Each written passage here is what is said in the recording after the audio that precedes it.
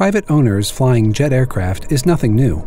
Owner-operated jets fly thousands of uneventful miles every day. But when a well-meaning owner and pilot of a business jet invites his friend and 2 passengers for a flight, a routine trip takes a terrible turn. This is the story of a perfectly good airplane, a dual-engine failure, and why the cockpit is no place for a casual attitude.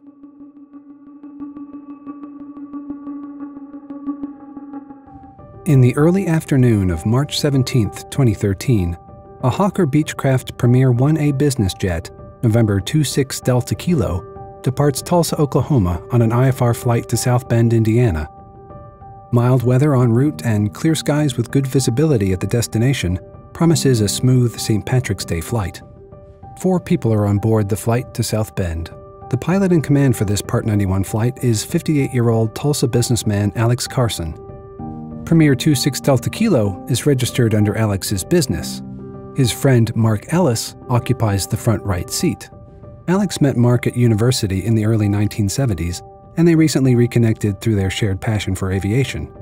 Alex is eager to share his enthusiasm for his jet with his friend. Mark is also an instrument and multi-engine rated private pilot, but has no turbine airplane experience. 2 other passengers are riding along in the Premier's cabin. The climb is uneventful up to a cruising altitude of flight level 410. At 3:52 p.m. Eastern Daylight Time, Chicago Center requests 26 Delta Kilo to descend and maintain flight level 240, followed by a clearance to 11,000 feet. Center hands 26 Delta Kilo off to South Bend Approach at 4:10 p.m. South Bend Approach instructs 26 Delta Kilo to fly direct to the outer marker for runway 90 right for a visual approach. South Bend Approach, Premier Jet 26 Delta Kilo, 11,000. For 26 Delta Kilo, South Bend Approach, proceed direct to Newt, the outer marker for runway 90 right, and they'll have lower clearing traffic for the visual approach 90 right. Direct to Newt for 09 right, 6 Delta Kilo. At 4:13 p.m., approach clears 26 Delta Kilo down to 3,000 feet. For 6 Delta Kilo, descend and maintain 3,000. 3,000 now, 6 Delta Kilo. The Premier is only a few minutes away from landing. 2 minutes later, November 26 Delta Kilo calls up approach and delivers alarming news. They've lost power in both engines. Departure, we have emergency 26 Delta Kilo. Engines dead stick, no power. There's 6 Delta Kilo, roger. Did you need assistance? Stop and south side, please. 6 Delta Kilo, stay in tension. We've lost all power and we have no hydraulics. 6 Delta Kilo, roger. We'll have equipment standing by. Is your aircraft controllable? Barely controllable. The approach controller calls South Bend Tower to inform them of the dire situation. The tower calls for emergency vehicles to be at the ready. 26 Delta Kilo lost all power. He's barely able to control his airplane. You need to roll the trucks now. Alex asks approach control for help. We have no navigation. If you could give us a vector, please. ATC informs Alex that they're heading in the right direction. 6 Delta Kilo, roger. Maintain your present heading. South Bend, you're directed right at South Bend Airport, 12 o'clock and 9 miles. At 4:16 p.m., the approach controller tells Alex to turn 10 degrees left, to which he replies, 26 Delta Kilo, turn left. 26 Delta Kilo stops responding to ATC, but the aircraft is still airborne. Unsure whether 26 Delta Kilo can receive audio, approach clears the airplane to land. 6 Delta Kilo, if you can hear me, you are cleared for the visual approach, runway 90 right, or any runway at South Bend. All runways are available at South Bend. 6 Delta Kilo, if you're still with me, you can remain this frequency. Again, you are about a 3-mile final, runway 90 right. As the Premier approaches the airport, the tower controller notices that 26 Delta Kilo's main landing gear is not extended. Even though 26 Delta Kilo reported losing all engine power, the tower controller calls for a go-around. 26 Delta Kilo, South Bend. 26 Delta Kilo, no gear, no gear. Go around if you hear. South Bend, no gear. Tower informs the approach controller of the gear-up situation, who also tells 26 Delta Kilo to go around. 6 Delta Kilo, go around. You have no gear. 6 Delta Kilo, if you can hear me, go around. Sometime between 4:16 and 4:19 p.m., November 26 Delta Kilo regained power from at least one of the engines, allowing it to abort the landing and perform a climbing right turn. The approach controller asks 26 Delta Kilo to ident, and shortly after, the flash appears on their radar screen. It appears November 26 Delta Kilo can receive audio, but is unable to transmit. 26 Delta Kilo, thanks for the ident. If you'd like to remain in the pattern, that's fine. I cannot hear any of your transmissions. Anything you want to do right now is fine. I do not see your altitude, just as a heads up. But vehicles are standing by at South Bend. November 26 Delta Kilo makes right traffic for runway 9 right. During the second landing attempt, the tower notices the main landing gear is still retracted. Only the nose gear is extended. They relay this information to approach control. 26 Delta Kilo, tower says it appears your nose gear only is down. It appears just your nose gear is down. It's unknown whether or not Alex hears this transmission, but he proceeds with the landing attempt anyway. As 26 Delta Kilo impacts the runway with only the nose gear extended, it begins to bounce. A witness reports that the airplane skipped like a rock across water about 4 or 5 times before taking off again. The airplane makes a climbing right turn before entering a nose-low, rolling descent. At 4:23 p.m., November 26 Delta Kilo impacts residential housing near the airport boundary. South, crashed. Yeah. Alex and Mark are killed on impact. Incredibly, the passengers in the cabin survived with serious injuries. A person on the ground is also seriously injured.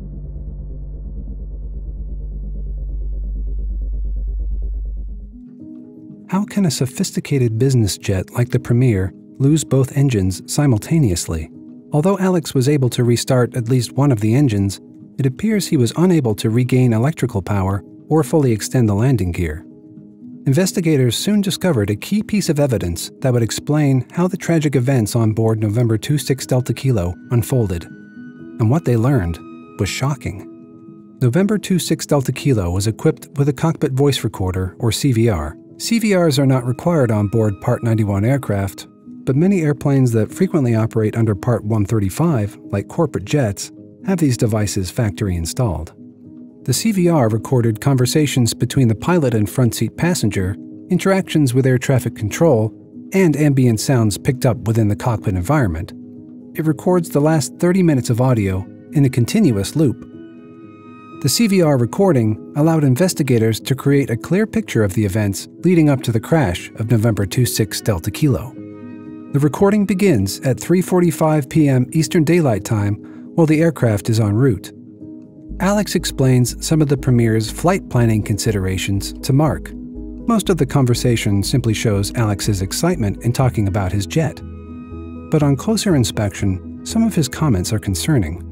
For example, Alex tells Mark that the Premier's landing gear is engineered for a maximum landing weight of 13,000 pounds, but that he doesn't have a problem landing over that limit. As for the published maximum weight, he says, "I don't pay a whole lot of attention to it." Alex's willingness to operate the airplane outside published limits indicates several hazardous attitudes. However, his actions during the descent were even more alarming to investigators. At 3:52 p.m., Chicago Center instructs November 26 Delta Kilo to descend and maintain flight level 240. Instead of ending the casual cockpit chat and preparing for the approach, Alex instructs Mark to use the autopilot and thrust levers for descent. Although Mark is a licensed private pilot, he hasn't logged a flight in over 4 years. He's also not type-rated in the Premier and has no jet experience. Moreover, Alex is not a flight instructor, and this is not a training flight. Flight instructors know that an airplane's cockpit makes a terrible classroom. Unsurprisingly, Mark struggles to control the Premier's engines. As the airspeed rapidly increases, Alex does not take control. Instead, he allows Mark to exceed the airplane's maximum speed. For 13.5 seconds, the Premier's overspeed warning is clearly picked up by the CVR. The Premier's emergency operations section of the airplane flight manual outlines the procedure to follow in case of an overspeed. 1. Thrust idle. 2. Extend the speed brakes. 3. If the aircraft is in a nose-low attitude, disconnect the autopilot and carefully pitch up to level flight. Instead, Alex remains completely hands-off. As the overspeed warning blares, Mark asks Alex for further instructions on the thrust levers. Just pull it way back? Well, just get it out of the line. And we gotta get it so that it trends There you go. The overspeed warning seems to have shaken Mark's nerves. He says, I just hate chasing the darn thing. Alex appears unfazed by the overspeed event. He tries to reassure Mark with a joke about his lack of turbine airplane experience. How many hours you got flying this jet? Well, I know, but I'm just saying it's just, it's just uncomfortable. Creates an alarm in the back. Throttle up, throttle down. His lighthearted teasing does little to dispel Mark's discomfort. Mark seems uneasy manipulating the aircraft's controls. Alex ignores his friend's concerns and continues to involve him in the flight operations. At 4:03 p.m., Chicago Center instructs 26 Delta Kilo to descend and maintain 17,000 feet. As the airplane approaches the target altitude, Alex instructs Mark to increase the power to maximum continuous thrust. Now let's go to the stop. Okay. To the click. MCT. Good. As the Premier accelerates, Alex tells Mark to dial in the local altimeter setting. While distracted by the altimeter, Mark fails to notice the jet's swiftly increasing speed. 40 seconds later, 26 Delta Kilo exceeds the maximum speed once again. For 11.4 seconds, the overspeed warning sounds. Once again, Alex is unbothered by the overspeed emergency. He seems to imply that the altimeter distraction was intentional. So that's what a check pilot will do, is he'll give you 3 things to do. Right. When he knows you're trending in the wrong direction. 5 seconds after the overspeed warning stops, Alex gives the thrust controls back to Mark. Your throttles. At 4:13 p.m., 26 Delta Kilo is cleared from 10,000 feet down to 3,000 feet. Alex tells Mark to reduce thrust and slow the Premier to around 210 knots. Let's power back. Let's bring it back to, let's trend towards 220, 210. Okay. And we'll have to come way out of it to do that. The CVR picks up the sound of a reduction in engine RPM. As Alex runs through the 10,000-foot checks, he asks Mark to reduce speed to 200 knots. Just pull the power out. Just pull it on down? Yeah, let's get back to 200. As Mark pulls back on the thrust levers, he, either intentionally or inadvertently, pulls up on the finger locks. The locks normally prevent the levers from moving past the idle detent. Instead of reducing the power to idle, Mark moves the thrust levers into the fuel shutoff position. This action causes an immediate loss of engine power, interrupting the airplane's electrical system and disconnecting the autopilot. The airplane is at 6,700 feet and still 18 miles southwest of the South Bend Airport. Alex quickly realizes what has happened. Uh-oh. What? You went back behind the stops and we lost power. His focus is now divided between navigating to the airport and restarting the engines at low altitude. The correct course of action would be to run the Air Start checklist. It explains the correct procedure to restart an engine in flight. If the airplane is flying at least 200 knots, there is sufficient airflow to spin the engine up for a relight. Below 200 knots, the pilot must engage the starter. November 26 Delta Kilo's exact speed during the engine shutdown is unknown, but it's likely to have been around 200 knots or greater. However, the CVR doesn't record Alex reading a checklist or performing the correct restart actions. About 40 seconds after engine shutdown, the CVR records the engine's starter spooling up. However, a sound spectrum analysis indicates that the engine ignition was not on as required for an air start, and that the restart did not succeed. Shortly after 26 Delta Kilo's emergency transmission to South Bend approach, the CVR loses power for 8 seconds. During this time frame, 26 Delta Kilo can still receive audio from ATC and transmit. What caused the power interruption to the CVR?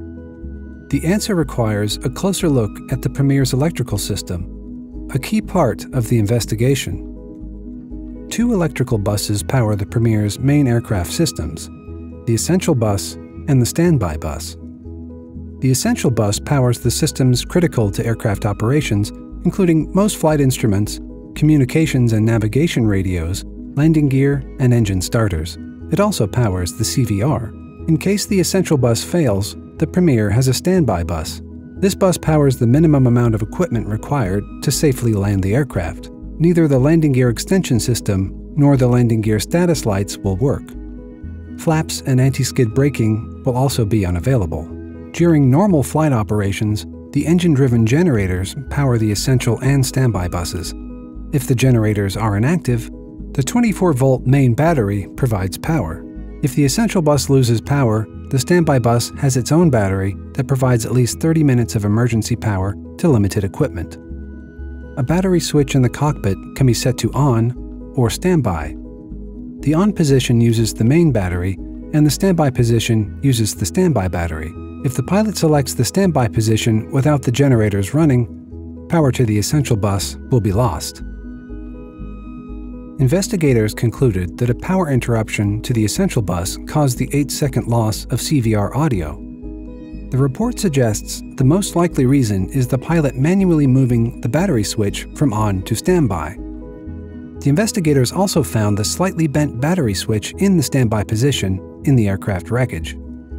De-energizing the essential bus inhibits the starter and ignition systems, which prevents engine restart. After the CVR comes back online, November 26 Delta Kilo is still without engine power and navigation equipment. A minute later, the CVR cuts off for the final time.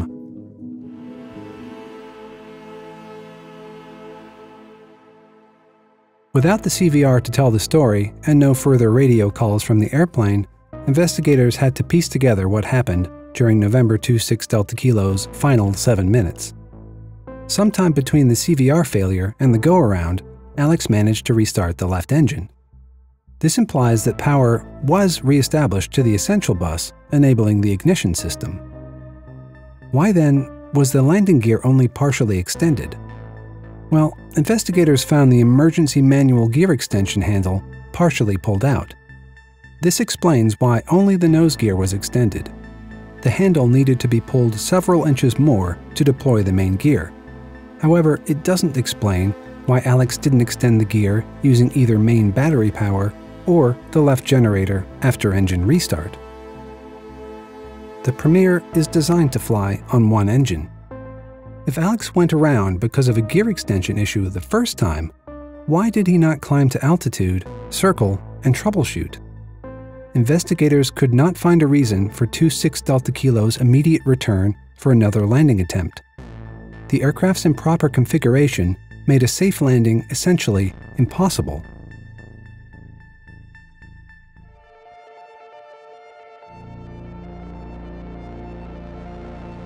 The NTSB's final report identifies 2 probable causes for this accident.